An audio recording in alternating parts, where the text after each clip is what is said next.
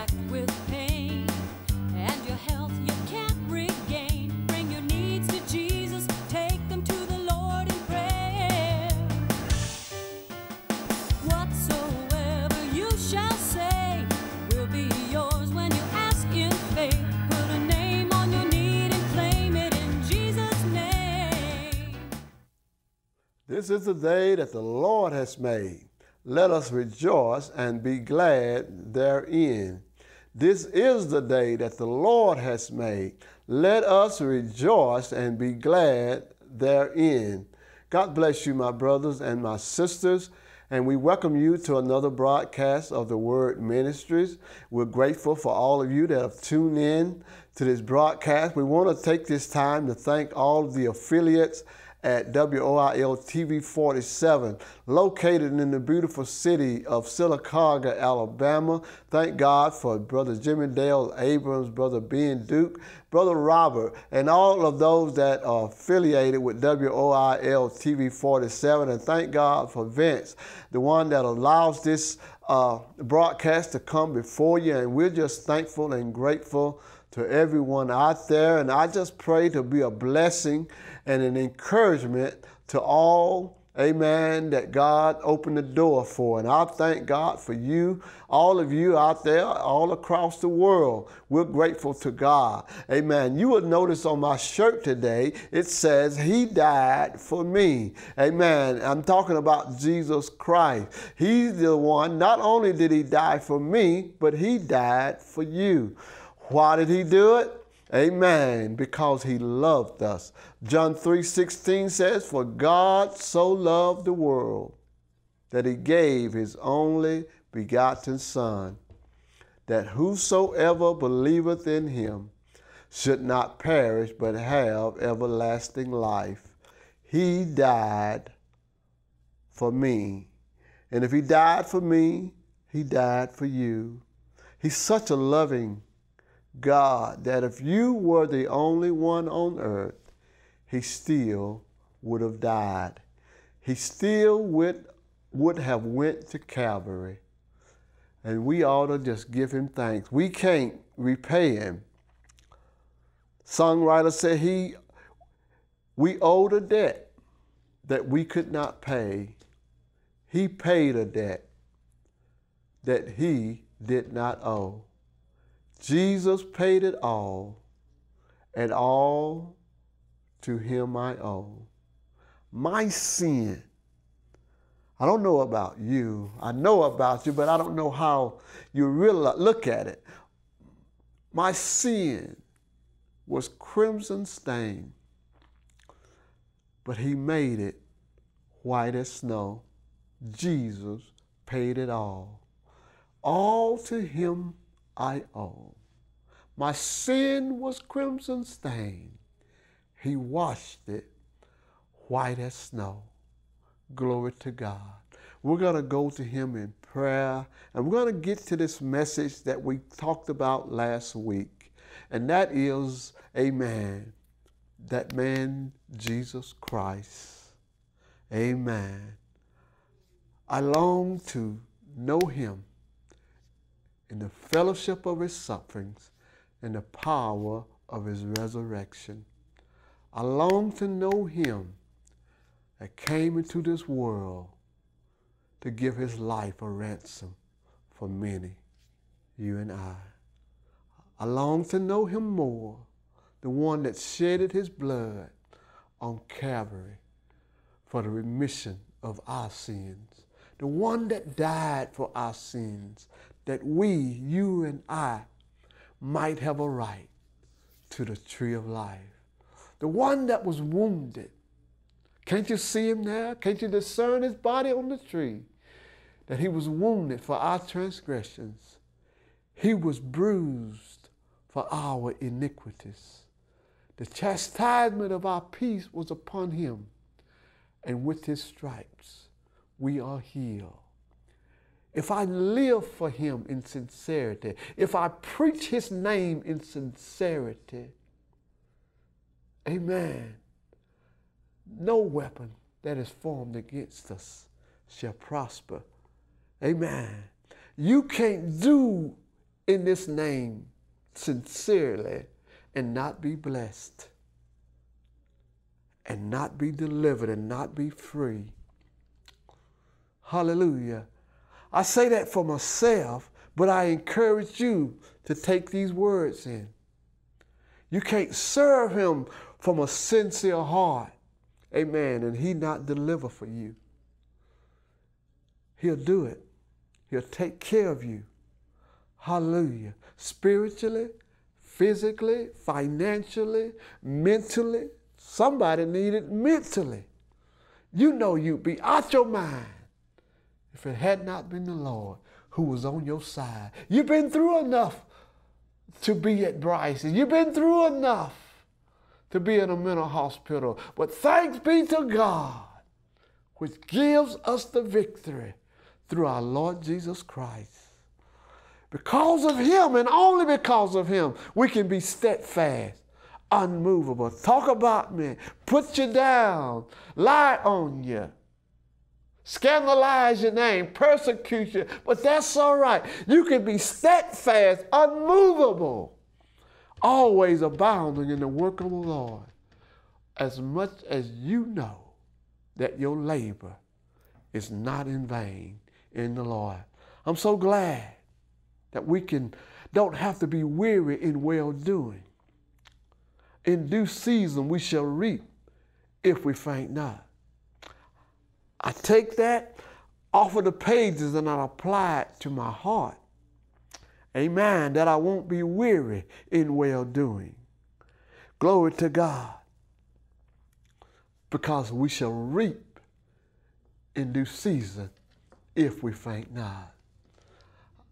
Hallelujah. Father God, in the name of Jesus, we thank you for your word that has gone out of your mouth, shall not return unto you void, but shall accomplish what it please, shall prosper where it is sent.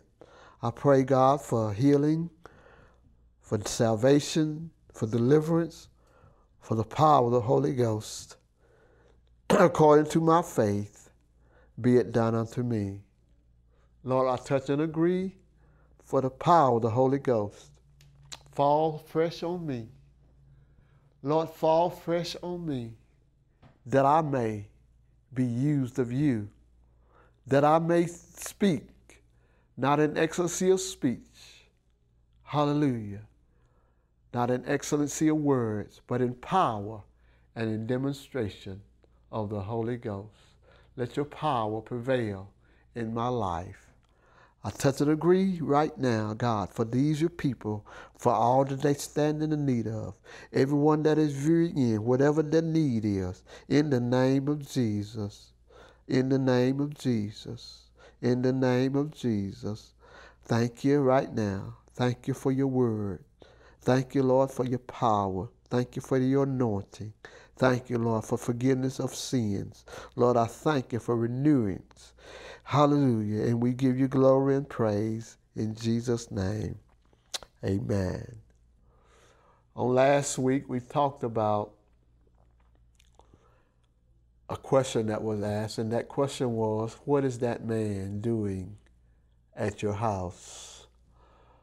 From clarity standpoint, it's not that man that come to your house to bring drama, but that man that come to your house to bring deliverance. Not the man that come to your house to bring mess, but the man that come to your house to bring you a message. Not the man that come to your house to bring trash, but the man that come to your house that causes you to triumph. Amen. And nobody can do it like this man. And his name is Jesus. He desires to be at our house. And when we allow him to come to our house, he can do something. Can't nobody do me like Jesus. Can't nobody save me like Jesus. Can't nobody heal me like Jesus. When he's at our house, he does a turnaround. Amen. Jesus Christ. What is he doing at our house? Our lesson was taken from Luke chapter 19, verses 1 through 10, dealing with a tax collector by the name of Zacchaeus, dealing with a man that was said to be short in stature, yet he was rich. Amen. Whether you're short in stature, whether you're rich or poor, tall or short, we need this man at our house. And this man named Zacchaeus did what he had to do to see Jesus. And we ought to do what we have to do to see Jesus. Amen. This lesson, Zacchaeus, he entered Jericho and was passing through. Jesus Christ was. And there was a man called by the name of Zacchaeus. Zacchaeus was a chief tax collector, and he was rich. Amen. But Zacchaeus' focus today wasn't on his riches. It wasn't on collecting taxes. Zacchaeus was trying to see who Jesus was, and was unable because of the crowd. I stopped by today to tell you, don't let the crowd stop this man from coming to your house. Amen. The crowd will get you missing out on the main one that we all need in our house. Glory to God. Zacchaeus is not the only one that need him. We all need him at the house. So what Zacchaeus did, amen, because of the crowd, he was small in stature, so he ran on ahead and climbed up into a sycamore tree. What was he trying to do? He done that, the reason why, in order to see him. Amen. Sometimes you got to run ahead. Your friend might want to say, well, we going to come. Amen. We'll get in the church when we get through party. We'll get in the church and we'll give ourselves to Jesus, but we gonna party. We're going to tear the roof off for right now. But because of the crowd, Zacchaeus ran ahead and climbed up in a sycamore tree, for he realized that Jesus was about to pass that way. Verse 5 says, when Jesus came to the place, amen, he looked up and said to him, amen, in my mind, amen, I can see Jesus looking up in a sycamore tree and calling, amen, him by name. I heard, amen, the text says, Zacchaeus, make haste, amen, and come down. Amen. Hallelujah. I stopped by today to tell you he will come to your house. Amen. Glory to God. What is he doing at your house? Jesus said, Zacchaeus, make haste and come down. In other words, get in a hurry, for today I must abide at your house. I must stay at your house. Zacchaeus did what we all need to do. Amen. He hurried and came down and received him, not sadly. Amen. But he received him joyfully. He received him gladly. Amen. Look at the crowd. Amen. Glory to God. Always trying to find fault. Amen. In the righteous one. Amen. They began to say when they saw it, they all began to grumble, saying, he is gone to be the guest of a man who is a sinner. Zacchaeus stopped and said to the Lord, he didn't address the crowd. Amen. He didn't come for the crowd. Amen. He said, Lord, the half of my goods, yeah, God, I give to the poor. Amen. If I have defrauded anyone of anything, I will give back 4 times as much. In other words, whatever I've done, Lord, forgive me. Amen. Glory to God. What is he doing at your house? I want to tell you today, at your house, amen, he didn't come to fix your sink. He come to fix our hearts. Yeah, he didn't come to regulate your air conditioner. He come to regulate our mind. He's a heart fixer. He's a mind regulator. Yeah. What is he doing at your house? Well, he didn't come to condemn your house. Yeah, God. He does not have a condemning letter. Amen. He has a letter in John 3:16. For God so loved the world that he gave his only begotten Son. A Son to come to your house. A Son to regulate your mind. A Son to fix our heart. God so loved the world that he gave his only begotten Son, that whosoever believeth in him should not perish but have everlasting life. What is he doing at your house? I repeat, he didn't come to condemn your house.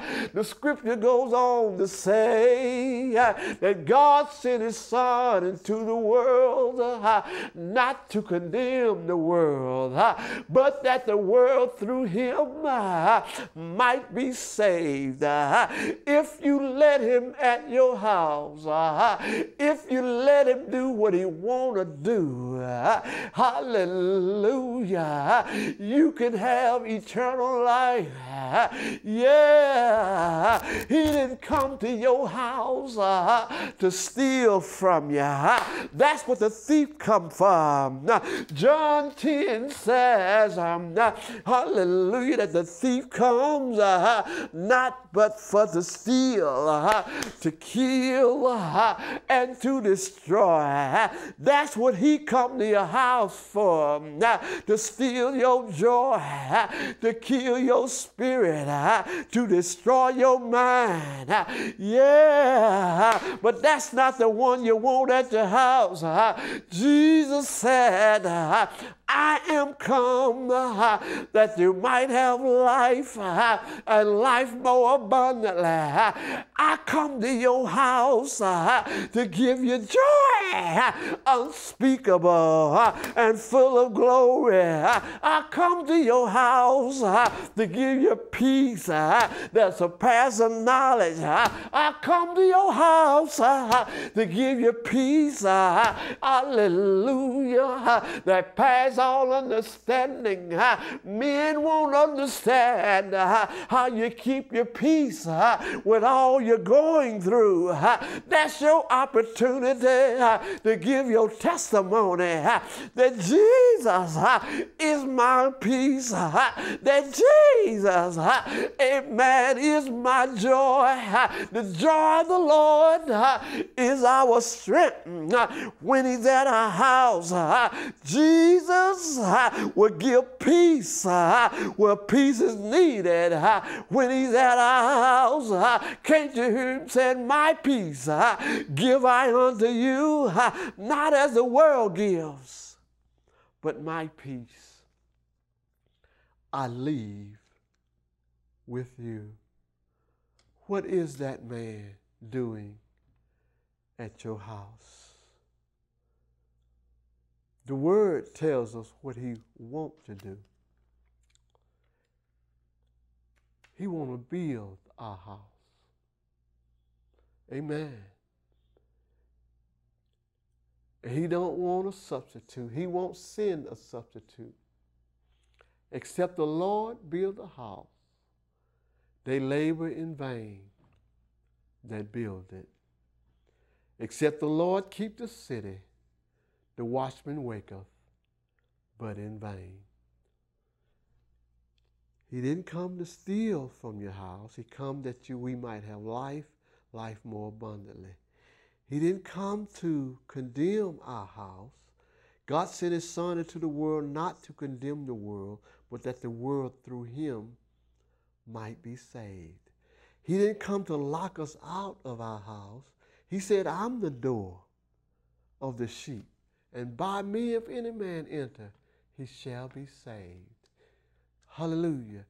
He didn't come to our house for us to serve and minister to him. He come to our house to serve us and minister to us and to give his life a ransom for many. You and I were one of the many that he gave his life a ransom for. All to be at our house. Amen. He brings love to the house. He brings peace to the house. He brings joy to the house. He brings righteousness to the house. He brings all that we need to the house. What are we doing? What are we allowing him to do at our house? If we allow him, he'll give us confidence.